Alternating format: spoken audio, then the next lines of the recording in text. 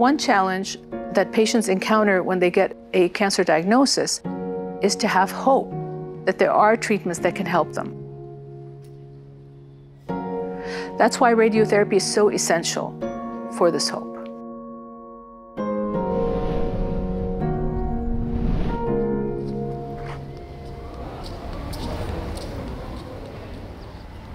Cancer in Africa is like an epidemic.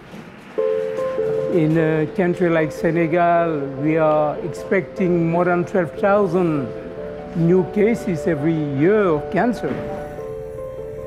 Around half of all cancer patients need radiotherapy. But in low-income countries, only 10% of people can get access to this life-saving treatment. Africa is particularly affected, with over 20 countries having no radiotherapy capacity at all. All decision makers know that they need to do an effort to get new facilities. And getting new facilities will lead to save lives, definitely. This disparity in radiotherapy access is clearly visible in global mortality rates. For example, for both cervical cancer and childhood cancer, survival in high-income countries is 70%, while in Africa it is less than 30%. Gambia is one of the countries lacking radiotherapy, so when Alpha Bar was diagnosed with cancer of the throat, he had to travel to neighboring Senegal for treatment. I'm on my radiotherapy. I wish we have it in Gambia. And if we do, it is better for me to stay there rather than taking this long journey. So I'm missing my family.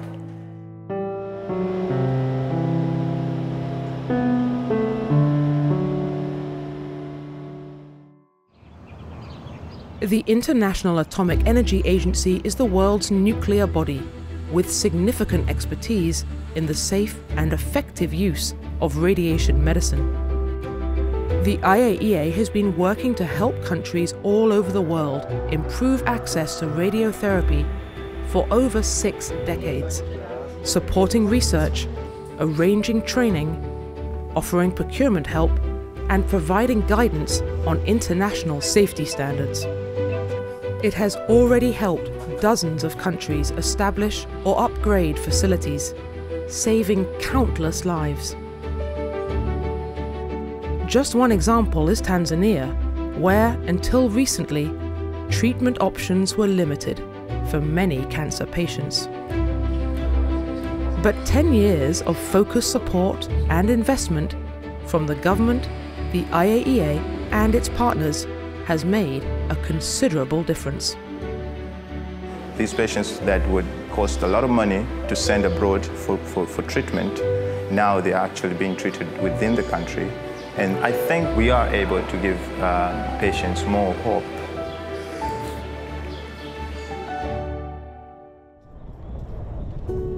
But a lot remains to be done to provide cancer care for all in low-income countries.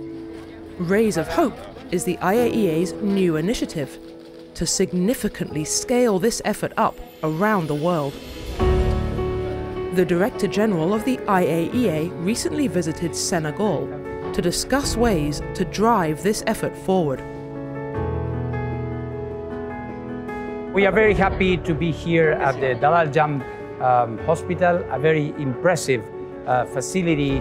The IAEA has already been supporting this facility, and we have announced today that we are going to be increasing that level of support. The work that is being carried out here is essential and will be an essential part of our new initiative, Rays of Hope, because the work indeed continues. Rays of Hope will work by focusing support on countries that have little or no access to radiotherapy at the moment. The initiative will provide donors with clear packages for investment in radiation medicine. This will help countries get the machines they need. The IAEA will also provide the necessary expertise to ensure new facilities can continue running safely and securely into the future. We're looking at sustainability and making sure that as a member state embarks on their first radiotherapy center or expands, that they understand the long-term cost implications. So the packages that have been developed by the agency not only look at those upfront costs of infrastructure, procurement, and training, but also look at equipment maintenance and the long-term staffing costs so that the center that opens will still be viable and sustainable down the road. Rays of Hope will help established hospitals become regional anchor centers, so they can provide high-quality training and technical support to their neighboring countries. It will also focus research on finding the optimal amount of radiation needed to treat different tumors, to get the most out of the machines available. The research and innovation in Rays of Hope is extremely important as well, because, for example, with some research we can find efficiencies so that we can treat more people with less. The impact of the IAEA support is very important, because at this time they are giving fellowships for training staff. They are also giving equipment. But more than equipment and training, the most important thing is advocacy. The IAEA is calling for action on increased access to radiation medicine, together with Senegalese President Macky Sall, the 2022 head of the African Union. We believe that together we can do something important to deal with the current cancer crisis in Africa and elsewhere.